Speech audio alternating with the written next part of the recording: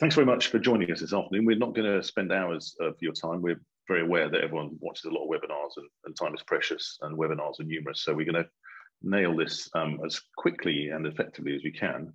But before we start, I just wanted to introduce the people who are with me on this webinar so you know who they are, and then we'll come back and explain a bit more about what we're going to do, and then we'll get into the meat and potatoes of it. So working from left to right, Niels, do you want to introduce yourself?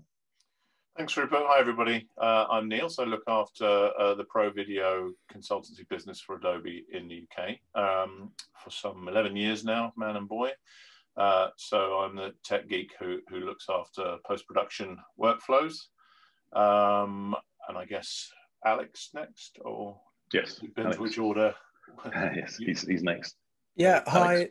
Hi everyone. I'm Alex Snelling. I'm going to be talking to you at length, actually, in quite a while. So I'll make this very brief. I'm a filmmaker and an editor, and I've done a lot of video training over the years as well. But I'm specifically going to be talking about using Productions and LucidLink on a film documentary of mine.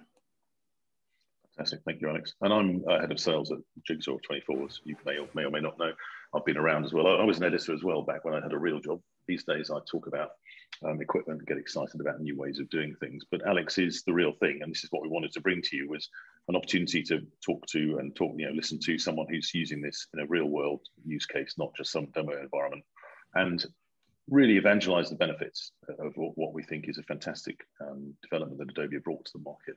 But I won't waffle on. I'll let Alex talk about that later. What I just did want to talk about, a couple of things before we go, is we've pre-recorded this. So Alex has essentially constructed a session which contains as much as we can possibly get into it. And the idea behind pre-recording it is to make sure that we kind of got all of the goodness and obviously didn't do it live and missed it. So one of the things we've noticed is on Zoom, excuse me, is there are two modes. You've got kind of for video, not for video. Ultimately, we've got it optimized for picture quality. That may mean that at some points, some of the moving video interviews or whatever will be a bit choppy. So apologies for that, bear with us. The video will be available in all its glory on YouTube in due course on the channel, on the Jigsaw 24 YouTube channel. So if you wanted to watch it, or you've got colleagues who might be interested, if you're so bowled over by the amazing content that you want to evangelize it to them, they can find it on our channel. We've got a Q&A box on the webinar, so if you've got anything that crops up as we're going through, please feel free to ask questions in the Q&A box. We'll answer them as we go if we can. We're all going to be here the whole time, and we'll be here at the end, so we'll have a live session. If you want to ask questions, get into it in more detail, ask Alex something specific, that's sort of more interactive in nature. At the end, please feel free to stick around, and we'll dig into the questions in detail if you want us to. So just before we start, there are two aspects really to this webinar. One is obviously Adobe Productions and how fantastic it is and what a massive improvement it is over projects. The other is that we're running LucidLink, which is a fantastic and transformational technology which allows you effectively to use an S3 bucket in the cloud, or possibly one of your own, but typically in the cloud, as effectively a universal Thunderbolt drive in the sky, so to speak, which is to say that everybody who's participating in your LucidLink world, and they just need to install the software and attach to your file space, so to do, see on their desktop, and it can be a Mac desktop or Windows desktop or a Linux desktop. By desktop, I mean computer. They see a drive, a disk, and it looks like you've plugged a Thunderbolt drive in, but in fact, the data in it lives in the cloud and is ubiquitously available. So it's a single source of data truth in a drive in S3, which is manifested on everyone's desktop. And it's effectively caching the data on the local machine, which allows you to interact with it in such a way that it's a useful work in progress location for editorial, Premiere, any others. So that's what Alex is using here as the underlying technology. So he's got the ability, although we don't really spend a lot of time talking about it, but if he wanted to, he would be able to collaborate with any number of people around the country, possibly around the world. Latency notwithstanding. So that's the underlying technology, and I'd urge you to have a look at lucidlink.com. There's a free trial. You can go up there and for no money expended, test it yourself, and it is very, very cool. If you're someone working in the creative world and you've got the requirement to share media with your colleagues, over distance, I would argue it is the best way to do it. Without further ado then, using that as the background, I'm going to hand over to Alex, who will then introduce himself in a somewhat meta way. Thanks very much. Hi, my name is Alex Snelling. I'm a filmmaker and an editor, and I've been making a documentary for the last 7 years called Shoreditch Confidential. And I'm going to spend the next half an hour or so talking about using Adobe Premiere Productions and LucidLink with this documentary. Little bit of background. It's been shooting for 7 years on all sorts of formats, from an iPhone 6 through to 4K RAW and everything in between, every sort of flavour of HD, dog cam, GoPro, drone footage, lots of archive, lots of photographs, lots of music, or just everything really. It's gone on a lot longer than I intended, which I hope means it'll be a lot better than I ever intended in the first place. But one of the issues is that just the sheer size of the media and the project and the whole sort of headspace needed to sort of really approach the editing of it. And I've been getting increasingly worried about how I'm going to approach that editing until I found Premiere Productions late last year, last sort of autumn 2020. And I've been playing around with Productions, and it's the perfect solution, to be honest. One of the issues I was getting with a single Premiere project was just the sheer size of it. Getting bogged down with opening it, closing it down with all of this media in. I've got maybe 80 interviews with all sorts of different characters, and they were all in one project previous to Productions, and it was getting a bit scary, to be honest. All your eggs in one basket. I didn't want to have to open up everything every single time. I was looking at a bit of footage, so Productions has allowed me to break it all down, and I'm going to show you how I've done that and how versatile it is. So there's I think there's 3 S's that are really relevant when you're looking at the advantages of Premiere Productions. One is speed, one is simplicity, and one is sharing. So we're going to end the session by looking at how to share projects and productions across the cloud using LucidLink and Productions. But first of all, we're just going to have a quick look at the bare bones of the production sort of structure, and then we're going to look at some of the functionality of it, and then we're going to end looking at the collaboration. So let's dive in without further ado. So I'm going to open up this production here, and there it is. You can see it's almost an instantaneous open. A production basically is just a folder. So this is what my Productions folder looks like. So my project is it's about Shoreditch, but it's divided up into lots and lots of interviews, and I've used different basically subject categories to divide it all up. So art, fashion, general, hospitality, music, these are all Premiere projects, and those are all in a folder with inside the Productions master folder called interviews. I've got another folder there called sequences, so that's full of projects with different sequences in it. I've also got another folder called main characters. I've got B-roll, and this is really only just a subset of the entire project, but it's already taking up 260 gigs. So let's have a look at some of these projects. So let's have a look at this art project. So there it is. This is the Productions pane here. This is kind of your master control room, and in it you can see all of your projects, and I can instantly see that I've got one project open, which is called art. That's tagged with a little green pencil. That's showing me that I've got it open. You can also see my name there. We'll come come back to sort of the collaborative features a little bit later. But here is my project. This is basically just rushes, interviews. There's no sequences in here. I've divided it up into sequences in different projects. You'll see why later. So this is really just rushes. So this is someone called Cedric Christie, very entertaining artist, sculptor, chatting away about Shoreditch. There's another one here, that's Darren Coalfield. And we've got a very beardy Gavin Turk here. I was friends with a guy called Joshua So this is basically just my rushes. So this folder here would be created right at the beginning of the job and added to. Up here there's a little proxy tag in the top right. So all of this media has been encoded as proxies with a little tag here to make it easier to see when you're actually using proxies. You can see I'm in proxy mode now. None of the actual media is actually online, so I'm working purely from proxies, which are all stored on LucidLink. So the master drive, which has the master rushes, is not actually attached. So this is all proxies. As you can see, they're pretty good quality, and that is also streaming from LucidLink.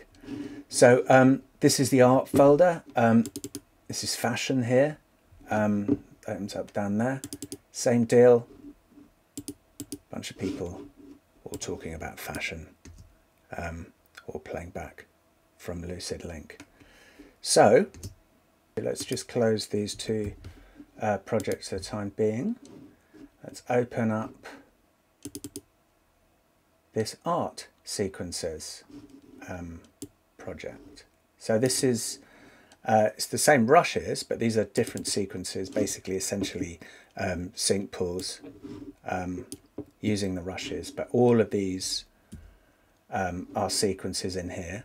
So I've done basically a rough cut, a sync pull for each character, from which I'm going to be editing the story, really, the main story. So I find it a lot more intuitive to work from sub-sequences rather than sub-clips, markers, meta tagging, keywords, whatever.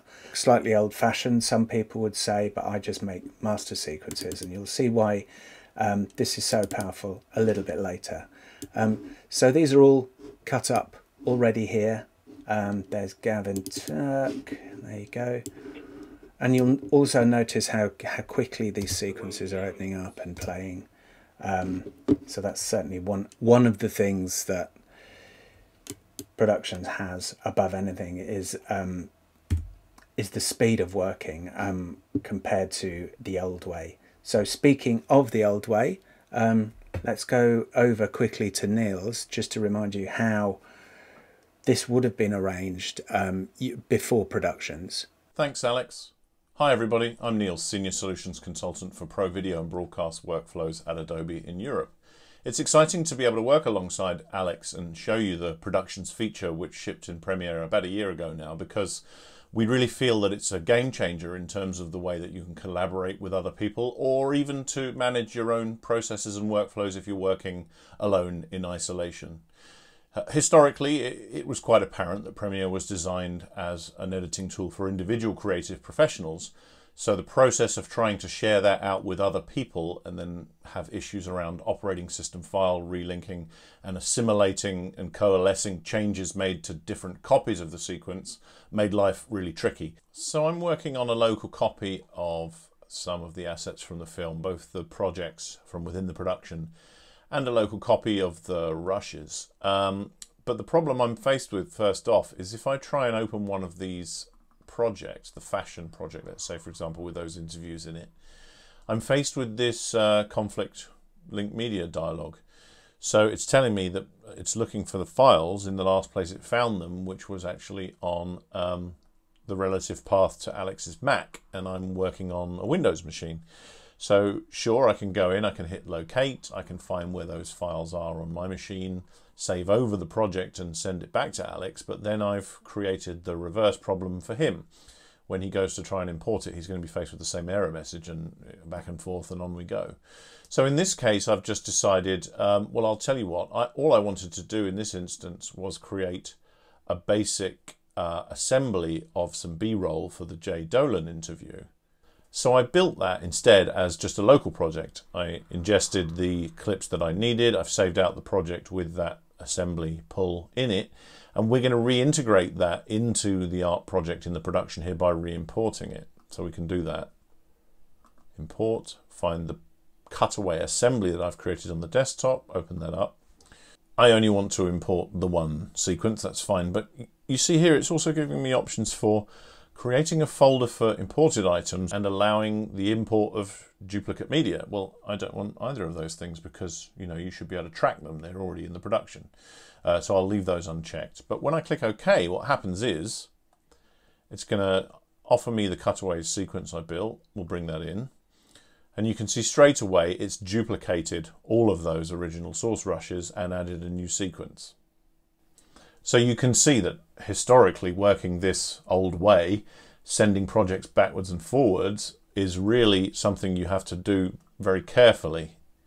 And by using the productions feature, you're going to get around all of these problems because the productions database will manage and take care of all of these reconciliations and conflicts for you.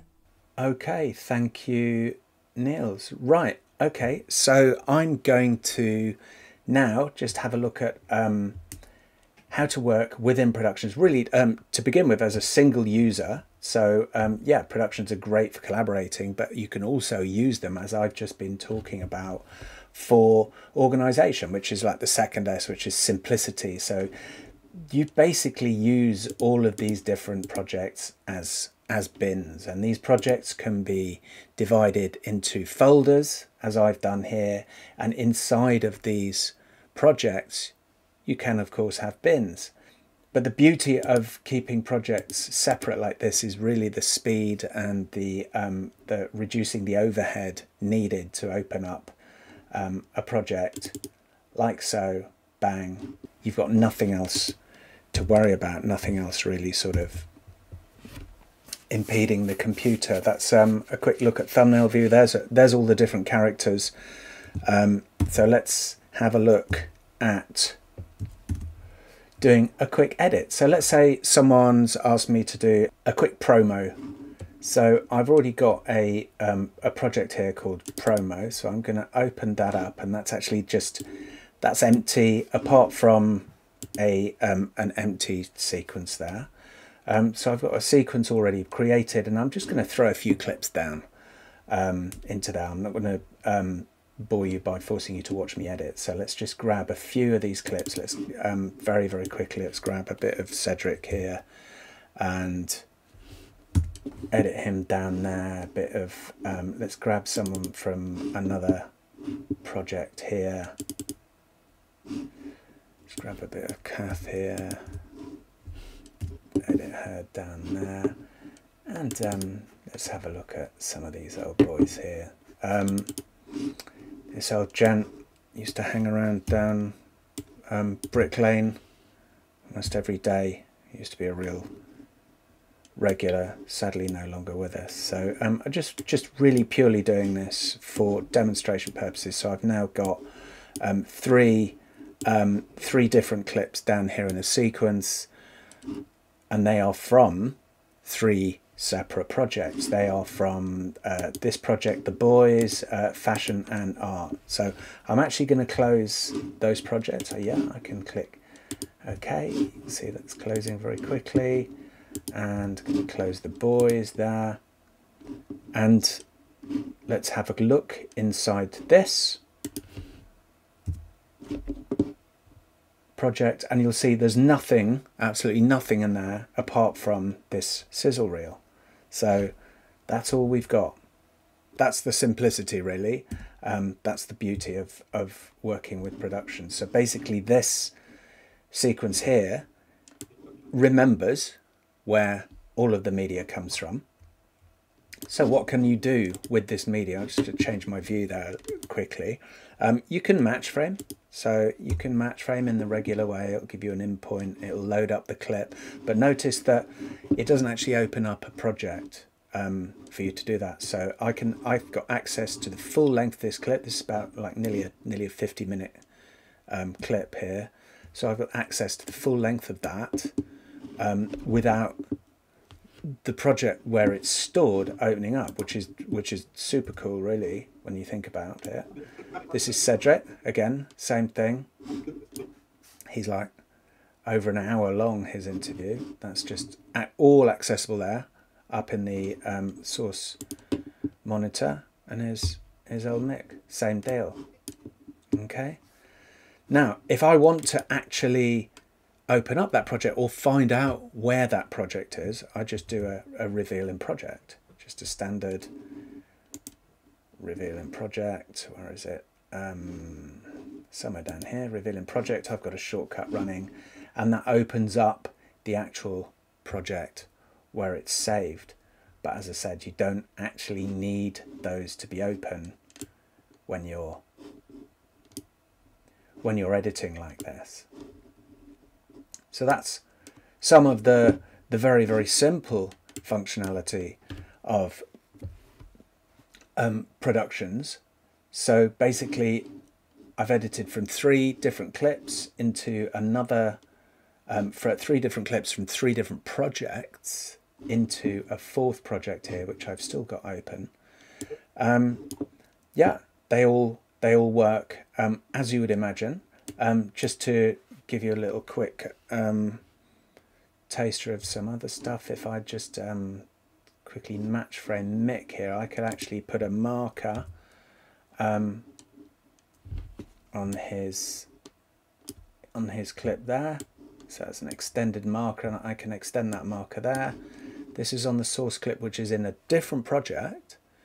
So this is actually updating that project without it even being open. So if I open this up now, when I do that and I open up Mick Taylor here, see that's actually saved that marker onto that clip. So when you've got 2 separate clips or sequences from different projects, you have to allow them to see each other. So that's what's just happened there. So that's now then updated the this project here with that marker, but that marker will now, if I click yes to save there, that will now be saved and available for other users, which brings me on to the collaborative features. So all the time that I've been doing this, if we just look up here in the B-roll, you'll actually see that there's a little red padlock on this project called Timelapse, and there's a name next to it. So that's telling me that Niels has actually got this Timelapse project open. So I can't open it, or sorry, I can open it, but I can't change it. So I can right click on this and choose open project, even though someone else has got it open. And here it is. So this is my project here. Let's have a look at all the thumbnails. So this is full of time-lapse footage, hyperlapse, great for promos, great for music sequences, etc, etc, etc. So this is all in here. And this is currently open and being edited by Niels on a different computer in a different location. So I've just got this as a read only. So that's what that little padlock is telling me. So I can still take clips from here. For example, I can, well, let's find the nice one. Nice bit of dark skies here. Let's maybe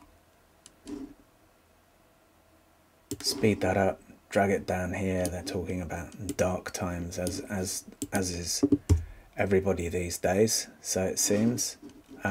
Just resize that slightly. There we go.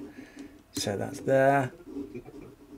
So that's now being edited from a project which somebody else has actually still got open. The point is that I can actually cut whilst he's still logging. So to see what that looks like on the other side, let's just pop over to Niels and see what he's doing. So I've got this bin project open for these hyperlapse clips. So I'm going to do some logging and go through these and decide which ones we like the look of. But first, there's 55 shots here, so what I think I might do is create some subfolders just to kind of manage what we're doing a bit more. So I'll create a hyperlapse subfolder and a time-lapse one, and then we'll put the relevant shots into those subfolders.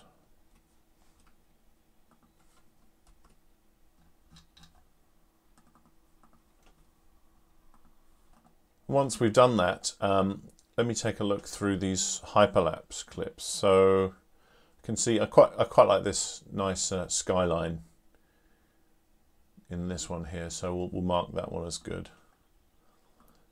And I'm also quite drawn to this one here. I quite like this sort of nightlife scene. That's an interesting one. So I'm going to go through and mark up the ones that I like the look of. 3, 8, and I think also 24, that looks good. Nightclub shot, and 19 is quite a good one. Again, yeah, another nightclub shot there. So we'll just mark all those up. 3, 8, 19, and 24. So now when I save over this bin, then Alex can simply update and reopen this project and see those changes on his system. Okay, thank you, Niels. So now Niels has made his changes. I've still got this project open. So what happens next? So you may notice at the top right of the project tab here, there's a little exclamation mark.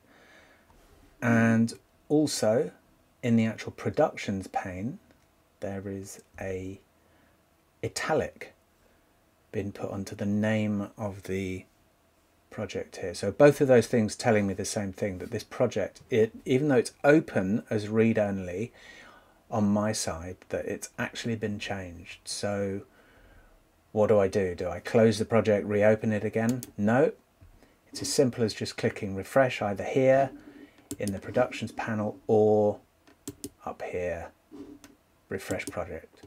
Do that, that loads up the most recent changes made by Niels, and now I could see his folders in the hyperlapse and the time lapse, and I can see his good flags as well in here as well. So essentially he's logging away while I'm working. If this was a fast turnaround workflow, that would be very, very useful. It's kind of the holy grail, really. So let's see if he can actually change some of my sequences whilst I'm working on them. So let's have a look at master clip effects, which is another often overlooked function in Premiere. So let's open up this art sequences project again. Let's have a look here at Tim Noble. Okay, I certainly want to grade this, but I want Niels to have a little play around with some grades. So back again to Niels. So I've got Tim Noble's interview loaded up here, but I can see that Alex has already basically cut it. So we've got about 4.5 minute edit of his interview here. So there's a number of edits in there, all taken from one original source clip that I can match frame back to.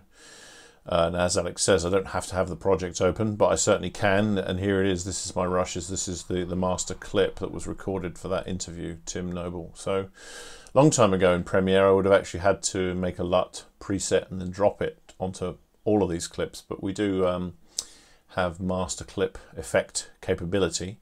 So in order to achieve that, I can just go to effects, and I'm going to search for a monochrome LUT ready to put on that original source.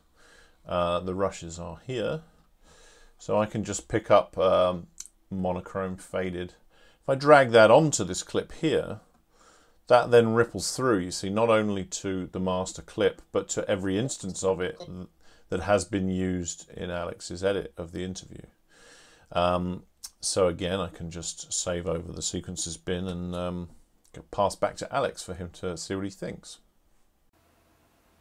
Okay, so thanks again, Neil. So yeah, Neil's just sent me a WhatsApp to tell me he's thrown a grade on the as a master clip effect onto Tim Noble. I've got that open still down here in the timeline, but I want to see it on my sequence. So how can I do that?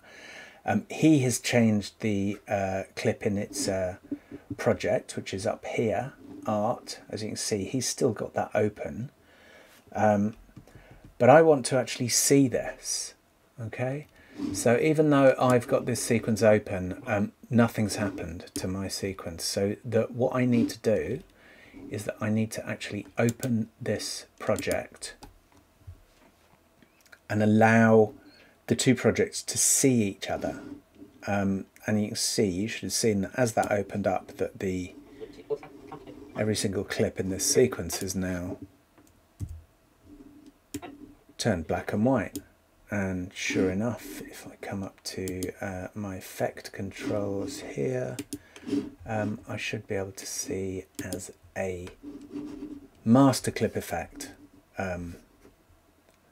That's what we've got going on there on every single clip here. So that effect is being controlled by Niels in real time as I'm working. All I've got to do, if he changes it again, all I've got to do is effectively just click refresh. So yeah, let's do that. Let's ask Niels to let's say, yeah, can you make it something a little less stylistic? So back over to Niels. Okay, so a message back from Alex. He's not feeling the monochrome look for this edit, so that's fine, loud and clear. We can go back to the original source shot, and I'll reveal that in the project, open that up in the source bin. When that's highlighted, if I select my effects controls and park that over there, I can now remove that lumetri color. You see that ripples through both to the source clip and to the edited sequence. And if I go back to effects, let's try a film stock look, something like a Fuji F125. That's might be quite interesting looking. I'm going to drop that onto the master clip this time. There we are again, that's rippled through. And so I can save that as well in the sequences bin just to update that. And pass back to Alex again. Rightio, so I've just seen the exclamation mark appear. I've even got Neil's names in brackets here telling me that it's him that's got the project open and has changed it. That's in italics there. So again, I just click refresh to see what he's done, and hopefully, yeah, that's now updated my sequence. One of the main reasons why I chose Productions to edit my documentary is pancake editing, which I love. It's a feature that I just find astonishingly simple, especially if you work with lots and lots of sequence like I've been doing here. So let's say I want to use Tim Noble here as a source sequence. So I'm going to close him in the timeline there. In fact, I'm going to close everything apart from my sizzle reel here. But I am going to open up Tim Noble now as a source sequence. So that's opened up. I've got a shortcut set to open up a a sequence as a source sequence into the source monitor, and then I've got another shortcut which loads the source sequence into the timeline. So you can tell that by the red playhead here. If I go back to the sizzle reel, that's blue, that's red. That's telling me that that's a source sequence.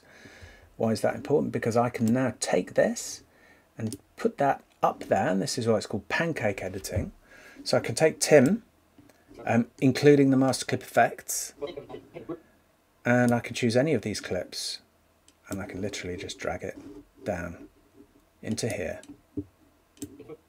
and that will take that clip and the master clip effects from this sequence into my sequence. So if we just think about what's happened there, I'm working in this project, SC Promo, and this timeline is in there. We've just edited from Tim Noble's sequence, which is actually in Art Sequences, which is down here. Okay. And the art sequences are feeding from this art project here. So that's where the rushes are. So Neil's has still got that open. He's still grading away up there, which is feeding into the art sequences here, and that is feeding into my master promo here, my master sequence there. So it's kind of cascading between three separate projects, which is just an amazing functionality. But the underlying functionality, the underlying sort of just the paradigm of how it works is really, really simple. So that's Premiere Productions and LucidLink. Thanks for watching. Brilliant. Thank you very much, Alex. That looks really good. There's been a few questions in the Q&A which do merit a chat afterwards. So, James, are you okay to do the webinar Zoom magic and enable people to talk? Or do we want to hammer away in Q&A? I'll start answering the questions I saw in Q&A and see if we can actually get live voices in the webinar. So I think something in the Q&A. Premiere settings. Okay, so let's start at the beginning, Alex. Could you share your screen and just explain how the proxy workflow works in Premiere to kind of magically make the little blue button appear underneath your player, and how you flip back and forth between proxies and live? Sure. Go for it. Share, where are we again? Share. I'm just going to go to the playback source because I haven't got Premiere open, but this is the, I don't know if you can see my cursor, if it's clear enough. Yep, we can. This little blue box here is the proxy mode, which you actually have to, isn't there by default for some bizarre reason, because it's kind of almost you have to go and hunt it if you want it, yeah, which is this, you just add it from this little plus here and you drag it down along with the multicam. Those are the two buttons that I use possibly the most. But the beautiful thing about it is that once you've got proxies set up and created, is that it's literally one button click. And in my case, my online material was local.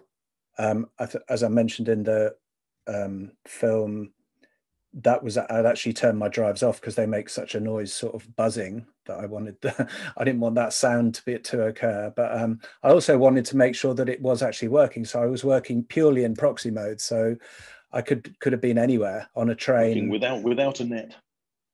Well, yeah. But once those files came back online, Premiere remembers where those files were on my machine, and as soon as I click the blue button here, it just connects.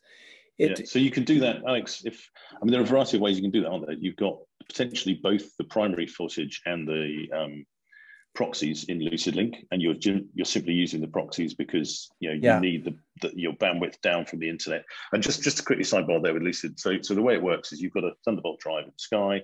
Clearly, the connection between the Sky and you is of relevance if you're working at a bit rate. So if you've got a 50 megabit down from the internet, you can work happily with any kind of megabit codec up to 50 megabits, and it'll work seamlessly. If you're working with 100 megabits, as I was asked in the Q&A, primary files, you can stash those in LucidLink. You can put them on the drive. They'll store in the cloud. They're secure. They're redundant. You're using Mr. Amazon's or other S3 buckets to keep them safe. But obviously, you've not got a 100 megabit down internet connection. You would use the automatic proxy creation functionality in Premiere, which we could show you, but it's fairly well documented and it's very, very easy to operate. You basically just press the button and now you've got two copies. You've got the 100 megabit original and you've got the 6 megabit proxy that you've chosen to create. And now if you've got both sets in Lucid, you can switch between the two. One will play happily over your internet connection if it's less than 100 megabits. The other won't play happily, but it is there and can be used to refer to for scenes where you need to see the full resolution. If, however, you're working like Alex, where you've got the proxies on premise, you could have a scenario whereby you've got your office where all your rushes come into. You store your primary rushes on a Nexus or a Promise RAID or whatever it might be that's got the bandwidth for the machine in your office to kind of play full bandwidth. And then you create the proxies onto a Lucid drive, which is now available to everybody in the collaborative workflow. But clearly the primaries aren't in Lucid. But if you were to go to the system that can see both the Lucid drive in the cloud or on its mounted on it, and the Promise, then when you switch between the proxy modes, when you switch proxy mode, you'll get the ability to conform at the high res locally. Having said that, if you've got both in Lucid, you've got the primary files and the proxy files, all of your edits and so on that you've made on the proxies immediately are exactly the same in the primary. So you could essentially render your finished online from a Lucid drive, but not necessarily be able to play it out of the cloud. But obviously you could then download it and put it onto a hard drive locally that had the bandwidth to allow you to play it back. But it would effectively be a functionally identical to that which you did or had edited with the proxies. So I don't know who asked that in the first place. Do you want to let us know? Hold your hand up and let us know. It's Jason. Hi, Jason. I hope you're well. An old friend. I won't say a very old friend. That'd be rude. But yeah, it does just seem to work. I mean, I don't tend to use the automatic proxy process in Premiere because I like to control it a little bit more. In fact, with this, I've selected two separate proxy settings. I've used quite a nice MXF OP1A for most of the interviews, which has turned out to be very low bandwidth that Neil has recommended to me, mainly because of the multiple audio streams. And then for the more visual stuff, mainly just video, I just used a standard MP4, which was even smaller. So I quite like to sort of control those things rather than just do it automatically. So I don't use that automatic proxy process, although it is really just a simple click once you've got your footage into Premiere. So have I got audio? Yeah, so I'm still live. So this is my screen I'm just sharing. Hopefully you can see that okay. So this is my media demo drive, which you can see on the left-hand side here. And that essentially means, I'm on a Mac. I've got my various hard drives. You can see my Mac HD, my MacBook or whatever. This is my Lucid drive, and I've got all of these folders here. Now, if, for example, I wanted to work on something, so my media drive here, and it's got content in it that is higher bandwidth than my download connection, what I could do is choose to pin that. And what that'll do is it'll essentially force the media down onto my local hard drive so that I can work with it at full resolution. So if you wanted to, you could work with the metadata live. So if you change the name of something you pin, that will be reflected to your colleagues who are working with you collaboratively. But the kind of source media, the core, the kind of the payload of those files would be resident on your local machine, and therefore you would get the bandwidth from your local hard drive that you're attached, as it were, if you didn't have the internet connection. So a scenario where that might be useful is if you've got two colleagues who've got massively good download and they're working at the full resolution and you haven't, but you don't want to make proxies, then you could choose to pin that media onto your machine and everybody's happily working with the high bandwidth media. But personally, the making of proxies is fairly painless. It's very quick. So if you want to do a collaborative edit, I would always recommend using the proxy workflow. And actually, while I'm here, I'll also talk about, let me just share my screen again. Let's share the whole desktop because it's easier. If I just share my whole desktop, you can see here, this is the icon for Lucid. And there was a question about it consuming your entire internet bandwidth. So here in the settings, I've got the control panel, and then down here, I don't know if you can see, I've got various things that I can control. So here we've got the download rate and the upload rate. So for example, if I wanted to upload it more carefully, then I would go here and say, do not consume more than, I don't know, 10 megabytes per second, or whatever my internet connection is. So in that scenario, I've got uploads limited to 10 megabytes, and then I can set the downloads, if I'm in a hurry to see it, perhaps to a bit higher. So I want to play back material that's up to 50 megabits. So I'd say, okay, download at 50 megabits and upload to 10. There's also here the notion of threads. And what that does is essentially open up 64 threads by default, both up and down. And if you leave it to it, if you ask it to, it will saturate your internet connection, which is a good thing if you want it to. And obviously that means that you don't have to buy things like Aspera or Signient or any of the other fairly expensive file transfer apps. You can actually use LucidLink both as your Thunderbolt drive in the sky, but also it allows you to move data very quickly back and forth between yourself and the central store in the cloud. But of course, you've only got one set of data. You're not sending it from you to someone else, and they've now got a copy, and then you send it to somebody else and they've got a copy, and now nobody knows which copy is the real copy. The cool thing about LucidLink is there's only one copy. It's in S3. Everyone can see it. Everyone can play it. And obviously, you've got live playback of video that's stored up there.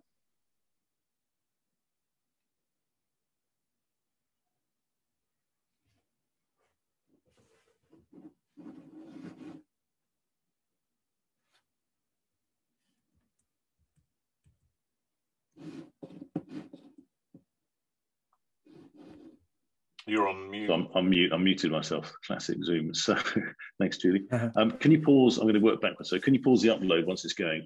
You can, although you don't need to. So basically, how it works with Lucid, you've got a hard drive cache on your machine, which is all encrypted and so on and so forth. But if you copy something to the cache, it happens in real time. It happens as if it's your computer. So things copy. You get the boink on a Mac, and you just carry on.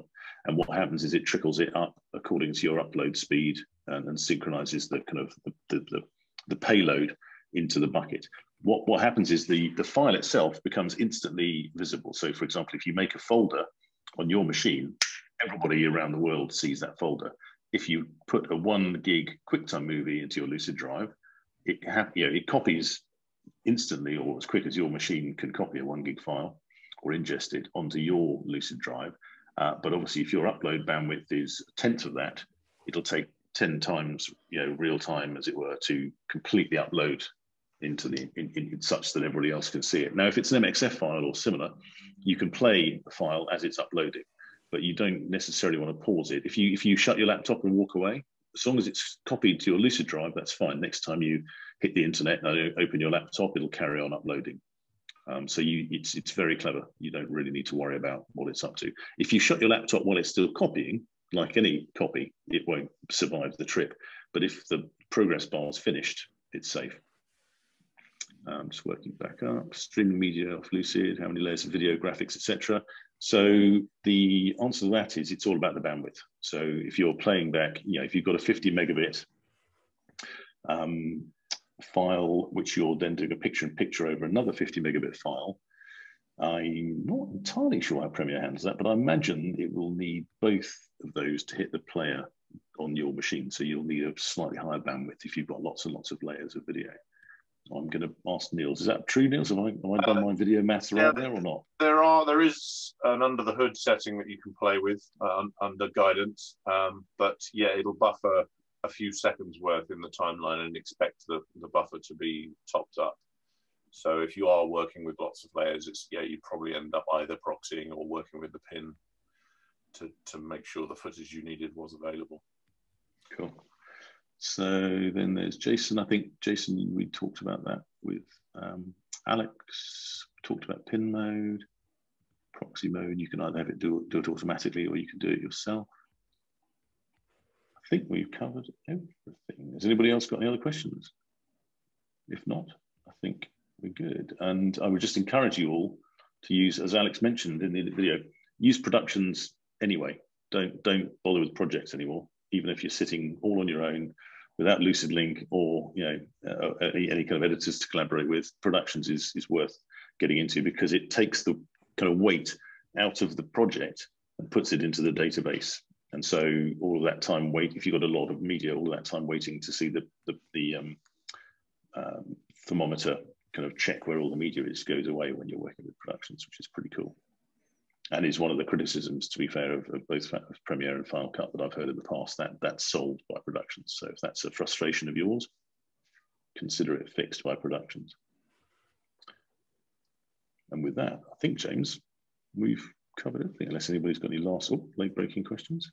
Good man, yes. broadcast@jigsaw24.com. That's where we live collectively. Lots of people get hit by that email.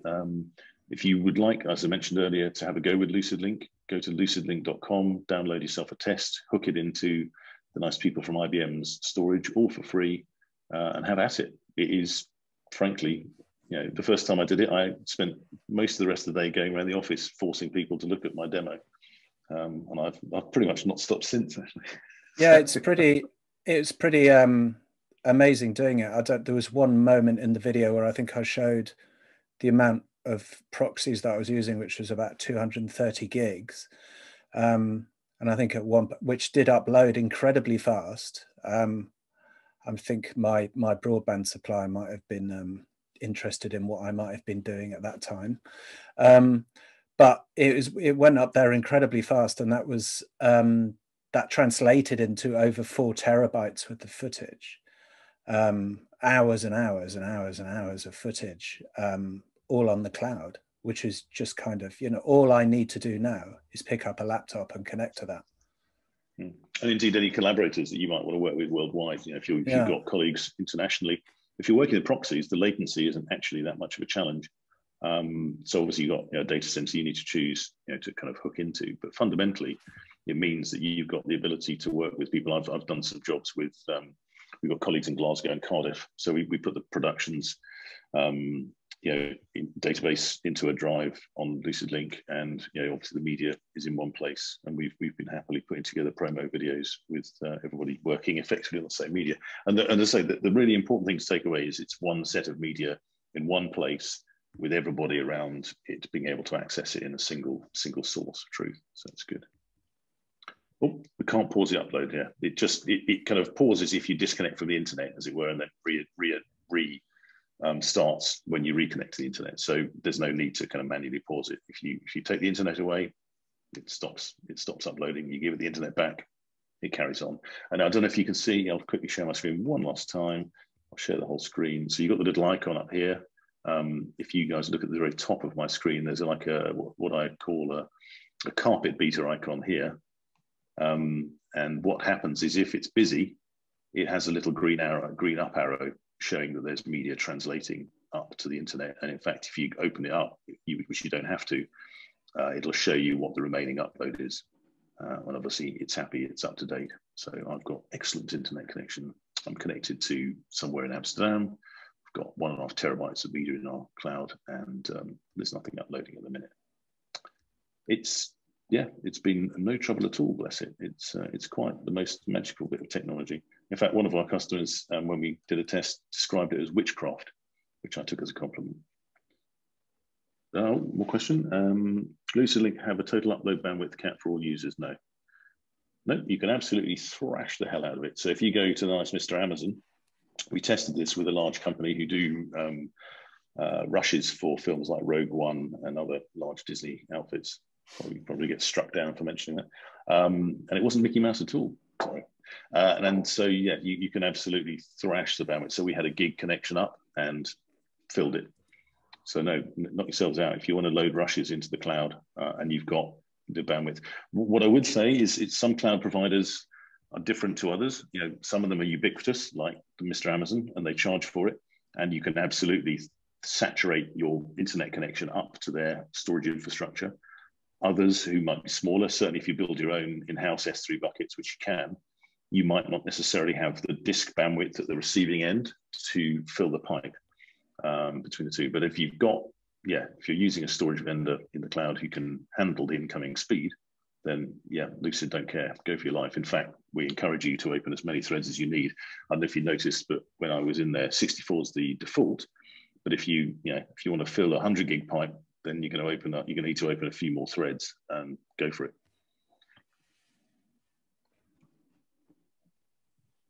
Commuting go through Premiere settings required for productions. Oh, right, okay. So Alex, do you want to just quickly nip through how you set up a production? Yeah, I missed that question. I'm not seeing that. So it was in the chat. Sorry. Oh, right. Okay. It's as simple as clicking New Production, which is in the File menu, just from memory because I haven't got Premiere open. Okay. And it might be worth showing Alex the structure on the disk itself if you're connected to the Lucid folder. Yeah, it literally is a set of subfolders on a shared resource with your other users. Yeah, I'm here. No, I'm not actually connected to. While Alex is doing that, does everyone have to be pointed to the same S3 geo, or can it handle synced S3 buckets? Yes, for the moment. That I detect a feature request first of the day. Well done. So yeah, that is potentially geosyncing is something you can do at the kind of bucket level, but the LucidLink needs to talk to a bucket. So I think that is going to come, but it's not something at the moment we can handle. Same thing with things like Glacier. We need to talk to a real S3 bucket. We can't talk to multiple bits of AWS all at the same time, but obviously you can move stuff back and forth. Oh, that's so Alex, go for it. XMP settings as well, I think was also requested. In terms of your XMP sidecar files that live with the media, is that question? Or not sure. Could anonymous attendee elaborate on the XMP settings question? And we can definitely answer that. Alex, are you firing up Premiere, mate, or shall I? Yeah, I am. I was just firing up LucidLink first of all. So be glad. Not that you necessarily would have recourse to go under the hood, but you can see where the files are. So XMP settings for markers across different machines, I see. Okay, so if you're working on multiple machines using Lucid as your collaborative tool, how would XMP work? The markers are held in the Premiere project until you make an export, at which point they're embedded in new consolidated media or they're created in an XMP sidecar. We don't write to the media itself. No, so. But you'd have your project, you'd have your productions on LucidLink as well. So fundamentally, everything you do in essence, everyone's opening. So the whole point of productions, and I'm sorry if we missed this, is everyone opens the same one.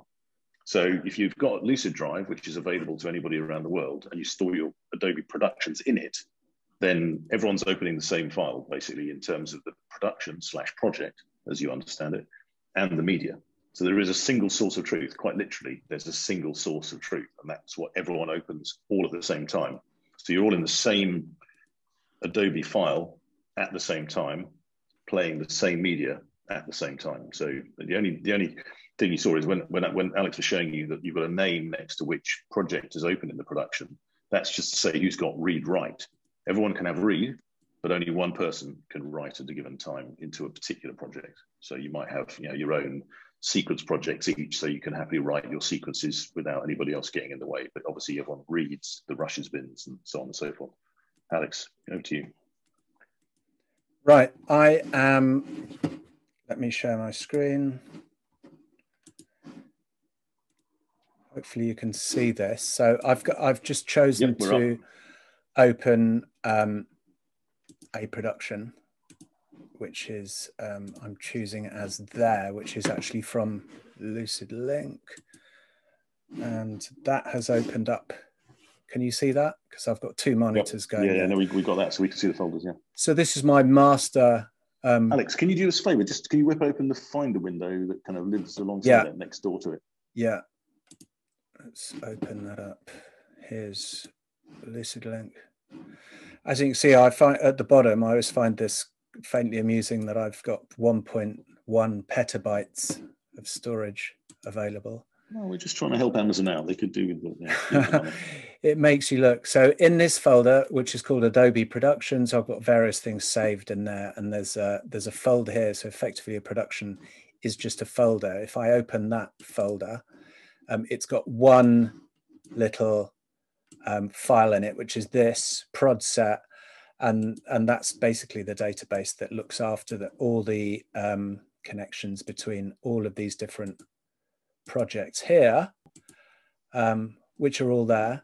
And that is, when I open up, all I have to do is direct Premiere to that master folder, the entire folder, and it opens up like this. So as you can see, if I just close these, I'll try and you can see what's going on there.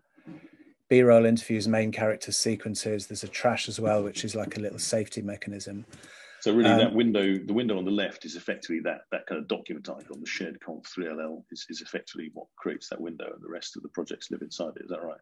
Yeah, yeah. It's just really a reflection of everything that you've got inside of here, except it's also, in addition to that, it's speaking to this file here, which is which controls all of the I guess the read write permissions. And so if you opened up the B-roll project in Premiere there, you get a little lock file, don't you, to show, I think, what appears. Yeah, I will get a oh, it's gone onto my other screen now. Media pending. I just make this a bit smaller for the Zoom screen.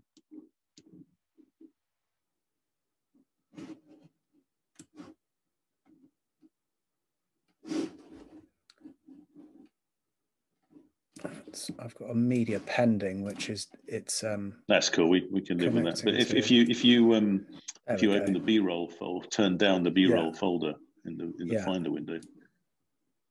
Oh yeah, okay. So that's there. There we go. So you've got a little lock icon there that shows that's where and how it keeps track of who's got which project open. So the lock file is now telling everybody in the production that Alex is the man. If I double click on the building work project, you should see that lock file appear. What I say, look at that. We're now proving we're really doing this. So good lads. Yeah. So we got some. So Alex, if you this is one production. So on the risk of nailing Niels' live demo, if you were creating a production from scratch, can you just show? I mean, I know it's in the file menu, and it's easy. Yeah, can you just quickly prove how easy it is. Yeah, you can't have more than one production open at a time, so I'll have to close that. And then trust Niels. He was like, literally just go new production. Let's just call this. Choose somewhere to store it. It's going to go by default onto LucidLink. It gives you one free sequence, like a free set of batteries.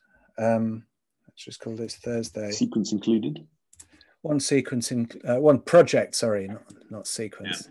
Yeah. And that is, to be fair, Alex, one of the baffling things when I first started using productions was the idea that I had projects all over the world, particularly as I'm an old avid head and I come from a land of bins.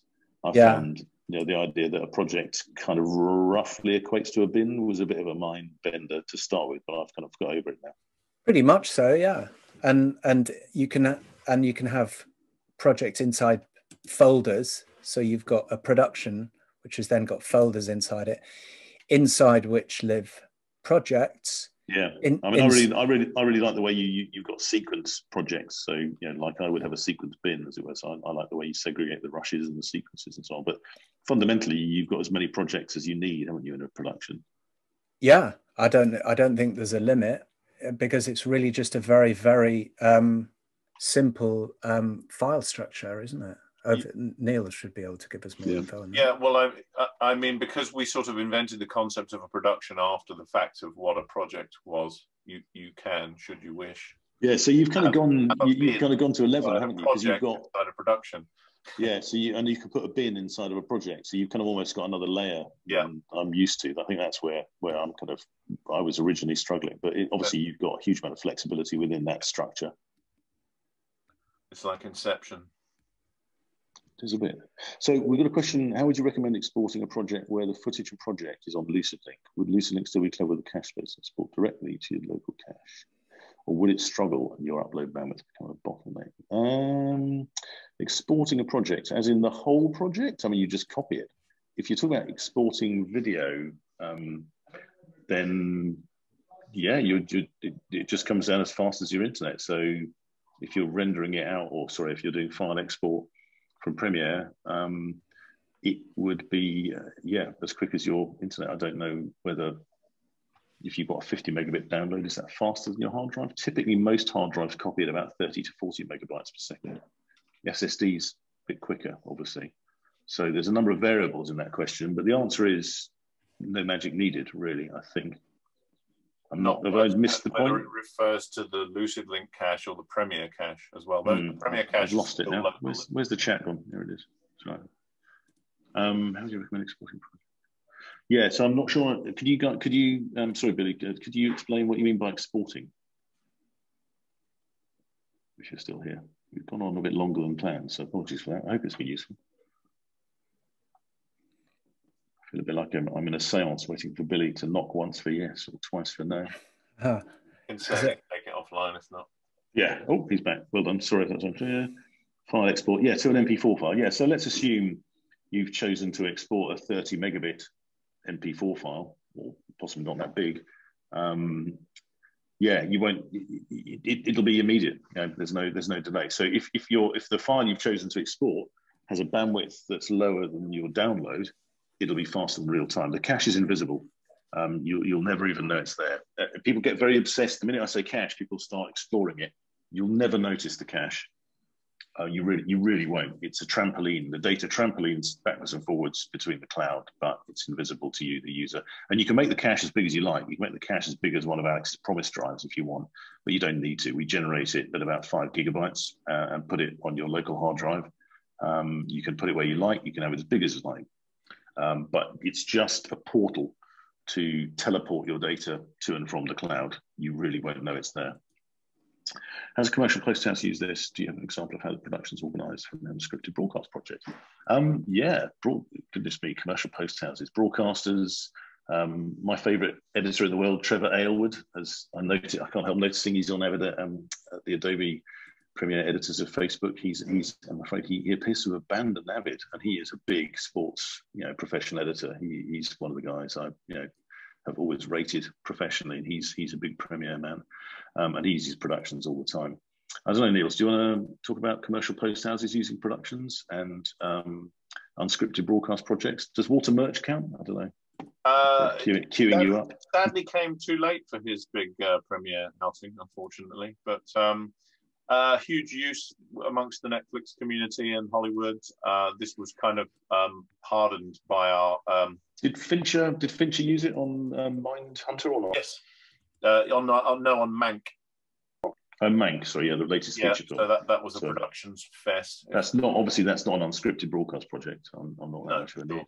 Don't know, unscripted broadcast projects you're allowed to mention? Candidly, it doesn't actually lend itself particularly well to things like growing files as a sort of first use case. So it's sort of, it has long form doc, feature, drama.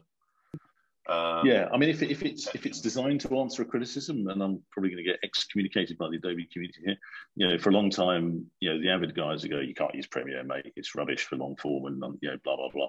This movement of the management of the data from the project into the productions allows you to go toe to toe with your media composer. Kind of, it organises the media. It kind of takes care of business in the background. That's absolutely where this is aimed at. And so it's those guys who've got massive timelines, shitloads of media. That's where production starts to sing. Yeah. But I would encourage everyone to use it pretty much all the time, apart from, as Neil said, if you've got live ingest, if you're doing an edit while playback type of project, that might not necessarily be the ideal kind of first project.